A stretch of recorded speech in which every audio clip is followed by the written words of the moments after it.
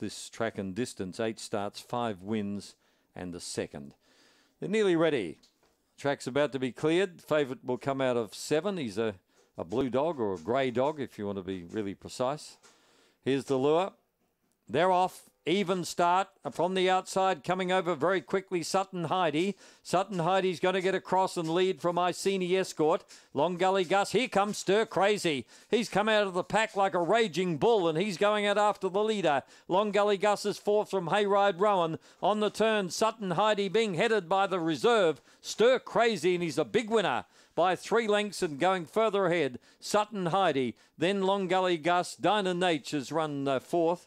Not far away, Iceni Escort as they pull up well back in the field. Hayride Rowan after showing pace.